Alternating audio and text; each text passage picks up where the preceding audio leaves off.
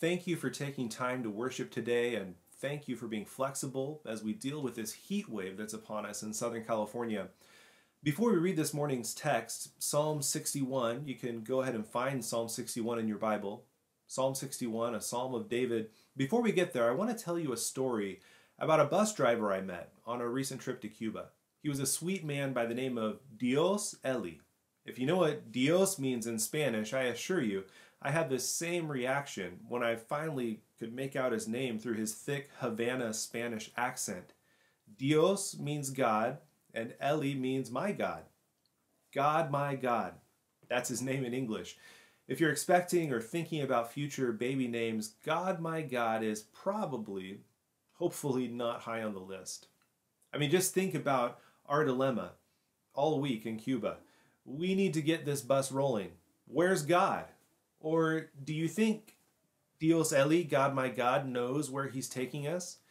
Dios Eli, God my God, isn't falling asleep at the wheel, is he? Well, if you think that sounds maybe a little sacrilegious, you should probably spend some time reading the Psalms, because the Psalms ask these kinds of questions all the time. And it sure seems like some of these kinds of questions in the Psalms were written for such a time as this. 2020, the year we all wish was over. You know, sometimes, if we're honest, it seems like God isn't even driving the bus. If we can be as honest as God's inspired word in the Psalms for just a moment, in so many ways, 2020 has seemed like God isn't driving the bus. A worldwide pandemic, and a polarizing pandemic at that, civil unrest and racial tension, competing narratives, conflicting reports and opinions on all of the above, and throw in not just all the pressing problems on a world or a national scale, but make it personal for just a moment. What about the circle of problems in your own life, in your own family, your own personal problems that only you know about? What do we do when it seems like God isn't driving the bus? Well, what we do is we turn to the book of Psalms, where the psalmists don't seem to be as afraid as us to ask the uncomfortably hard questions. Is God there? What is God doing? Where are you, God? Have you abandoned us?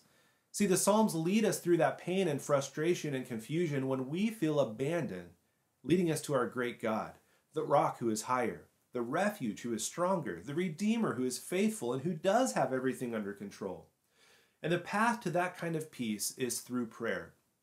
The road leading to that rest travels by prayer through the often dark and tangled wood of worshiping God when we can't see the light, and trusting in God that he is indeed driving the bus and that he knows the way, that we can rely on him when we don't even see where he's taking us. So, with all that in mind, let's hear from God's word in Psalm 61, and then I want to look at a roadmap for prayer with you from this beautiful psalm. Psalm 61 says, "Hear my cry, O God, listen to my prayer. From the end of the earth I call to you when my heart is faint. Lead me to the rock that is higher than I. For you have been my refuge, a strong tower against the enemy. Let me dwell in your tent forever. Let me take refuge under the shelter of your wings. For you, O God, have heard my vows. You have given me the heritage of those who fear your name. Prolong the life of the king. May his years endure to all generations. May he be enthroned forever before God. Appoint steadfast love and faithfulness to watch over him. So will I ever sing praises to your name as I perform my vows day after day." So far, the reading of God's word. Father, as Christ prayed for us, sanctify us in your truth. Your word is truth. So what do we have here in Psalm 61? Well, Psalm 61 gives us a really useful roadmap for praying in trials. Through the twists and turns of life, we have a roadmap for bringing our confusion, our frustration, and our trust to God in prayer. The first stop on this roadmap to prayer is crying out. Crying out for God's guidance. We see this in verses 1 and 2. Lead me to the rock that is higher than I. We cry out for God's guidance when we feel distant. From the end of the earth, David says. Have you ever felt that distant from God? From the end of the earth, we cry out. We talk a lot about social distancing these days. I saw an article this week that said, we're all socially awkward now. Isn't that the truth? But we can feel spiritually awkward too. in prayer with God. It can seem like we love God, we treasure him, and we want to sense his nearness, but it seems like we can't even manage a fist bump or an elbow tap in prayer. Just nothing. The ends of the earth. That's how distant we can feel from God, whether we're literally in a faraway country or sitting in the very same chair we always sit in at church, or perched out in the parking lot, since this is 2020 we're talking about, right? The parking lot that's too hot for us to sit in today. Well, our pain can put a sense of distance between us and God. That's when we cry out for him to lead us to more safety than we can find in ourselves. We cry out when we feel crushed too. When my heart is faint, David says. Our suffering, whether it's emotional, financial, relational, or really physical, it can all feel physically crushing. I'm sure you felt that during this COVID pandemic. Even if you haven't gotten physically sick, there's a way this grates on us in body and soul, because that's what we are. That's what we were created to be, body and soul all wrapped up together. And being body and soul can hurt sometimes. The Lord knows it. He knows who and what we are, and we can pray into that knowledge that the Lord has of us, crying out to God in trust. One of my favorite writers on the book of Psalms is the 18th century Anglican Bishop George Warne, and his commentary on the book of Psalms is just through and through Christ-centered and really devotional. I love his thoughts on this opening verse. Brushed up a little into modern English, here's what George Warne says. He says, "The church, extending far and wide among the nations, cries out in a loud voice to God through the prayers of church members, all the way from the end of the earth. The world is to Christians a sea of troubles and temptations, from which they daily beg God to deliver them, and to place them on the rock of their salvation. And that rock is Christ," he says. "Standing securely on him by faith in his sufferings and exaltation, we may defy all the storms and raging waters that can be raised against us by the adversary, while as if from the top of a high mountain on the shore, we see the waves dashing themselves in pieces beneath us." That's a beautiful picture, isn't it? I think that really captures this sense of the rock that is higher than I. This rock of safety, this cliff of safety. Maybe you've stood on the Sunset Cliffs down in San Diego, hopefully not too close to the edge, and you've seen the tide come in at sunset with the waves crashing against the cliffs below, right? Dashing themselves in pieces. A dangerous thing, but from the safety of the cliff, it's a thing of beauty. You know, that's how we can look at our trials when we're standing safely on Christ, who is our rock, our refuge, our cliff of safety. We can find beauty in the madness because we know that it's all working together for our good and God's glory. This is why we pray, "Lead me, Lord, to the rock that is higher than I." So that's the first stop on this roadmap to prayer, crying out for God's guidance. The second stop in Psalm 61 and in this roadmap for prayer is remembering God's faithfulness. Verse 3, David writes, "For you have been my refuge, a strong tower." The tense of the verbs here is important. It's not "for you are," not "for you will be," but "for you have been my refuge, a strong tower." See, if the Psalms teach us anything, it's the importance of remembering. So many times the psalmists start out totally lost and confused, not knowing what to do, sad, depressed, and then the psalmist remembers. He remembers the faithfulness of God in the past that grounds his present confidence and his future hope. You know, forgetting God and forgetting his faithfulness caused many of the problems God's people faced in the Old Testament.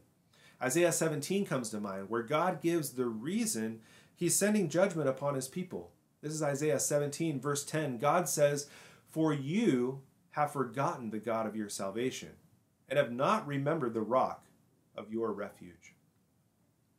When you forget the rock of your refuge, the Lord God of your salvation, you start looking for false gods, substitute saviors, puny rescuers that can never give you refuge. In a topsy-turvy 2020, or any other time for that matter, you won't find refuge in the stock market. You won't find refuge in health. You won't find refuge in indulging your fleshly desires.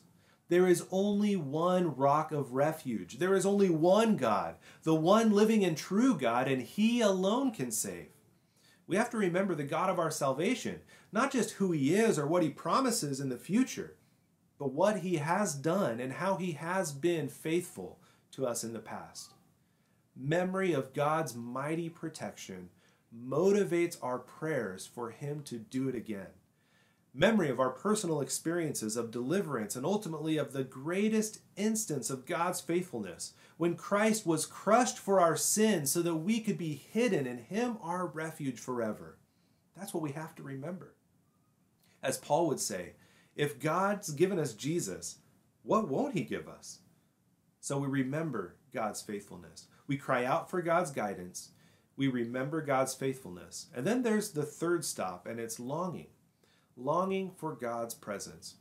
Look at what David writes in verse 4. He says, "Let me dwell and take refuge."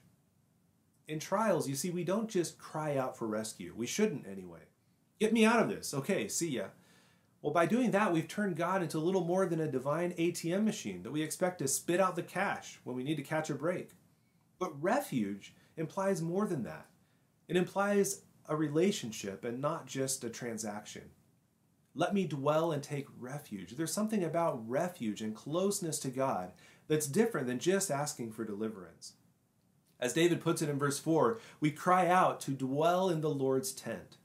This is like the little kid knocking at the bedroom door in the thunderstorm. Mommy, Daddy, can I sleep in Mommy and Daddy's bed tonight? Switching metaphors, David says, let me take refuge under the shelter of your wings. Like a mother hen covering her chicks. This intimate picture of the baby bird nestled up under the mother's wings. We long for God's presence as we pray in our trials. I think Derek Kidner in his commentary really captures how this roadmap of prayer takes us closer and closer to the heart of God in such a beautifully intimate way. Kidner says, God's safekeeping is viewed here in increasingly personal terms, as the aloof ruggedness of the high crag of verse 2 gives place to the purpose-built tower of verse 3, and this in turn to the hospitality of the frail tent with its implication of safety among friends. And finally, the affectionate parental shelter symbolized by the wings. This, the wings, against all appearances, is the best security of all.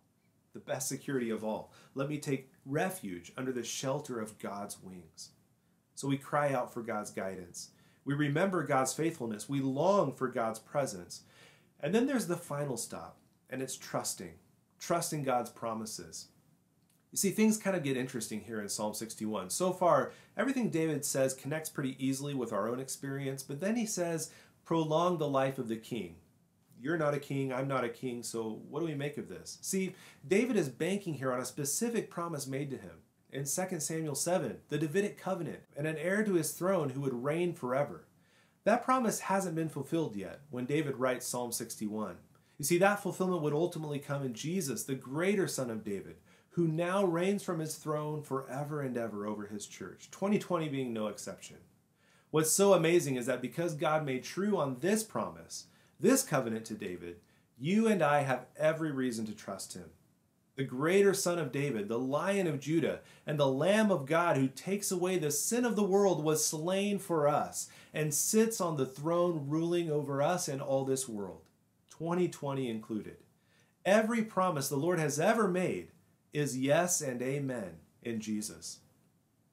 That's only the case because when faced with the turbulent storm of God's wrath in the place of sinners like you and me, Christ found no cliff of safety. He found no tower of refuge. He found no welcoming tent and no sheltering wings.